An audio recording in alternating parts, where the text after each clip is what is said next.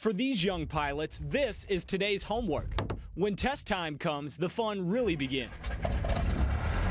That's been my lifelong dream ever since I was 4 years old. They chose University of Dubuque's aviation program for a reason. When students come here and look at this airport and what we have to offer, having a control tower is vital. All right, right on Delta, cross 3-1.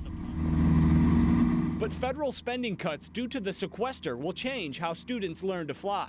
With these cuts, students will still be able to log flight time, but they'll have to do it without a key component, an air traffic control tower. I know I make small mistakes here and there, and they stay small because of our control towers. We're really peeling away a layer of safety, and we're peeling away the best layer of safety. Acanelli says the skies will still be safe for students, but part of their training requires a control tower. Without this one, students will have to do that training somewhere else. Going to another airport, for me, it's unrealistic. I don't have that time. The aviation program accounts for 1/8 of the university's entire student body. Without a tower, administrators are concerned future students will go elsewhere. We are a national draw and a huge regional draw. But they're confident they'll be able to keep this program strong, despite the loss of this tower, and a key selling point to prospective students. I firmly believe that we have a great enough staff to get through this. In Dubuque, David Scanlon, Fox 28 News.